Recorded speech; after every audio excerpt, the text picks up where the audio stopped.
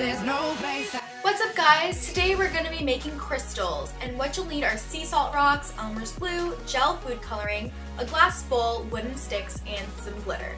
So to start off, you're going to use equal parts of glue depending on how big you want your crystal to be. Now I'm taking that gel food coloring and I'm using that wooden stick just to add the pigment to the glue, and I'm just going to swirl it in.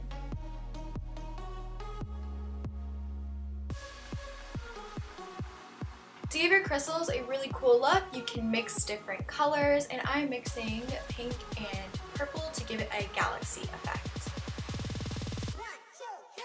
Once you're happy with the color, now we're going to add the equal parts of sea salt rocks. Keep in mind that this glue dries really fast, so you want to work really fast with it. Make sure to coat all of the sea salt rocks with the glue because that's how they're going to stick to each other. Once it's all mixed together, you want to quickly mold your shape. The key to molding your perfect crystal shape is by cupping the mixture back and forth in your palms, kind of like making a snowball, except you want to make sure that you have a flat bottom so the crystal can lie easily on any surface. There are going to be some salt rocks that don't get any color, which is completely fine because you want to try to add those to the top of the rock to make it seem like real crystals. On to the fun part, this is where the crystals come alive. By adding glitter, this will give the crystals dimension. You can add any variety of colors to make your crystals pop.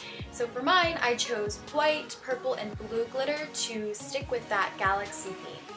Let them dry for a full day, and once they're dry, you can flip them over and spray paint the bottom any color of your choice. I chose gold because it makes them look super expensive. And you want to do at least 2 coats and let them dry for a few hours.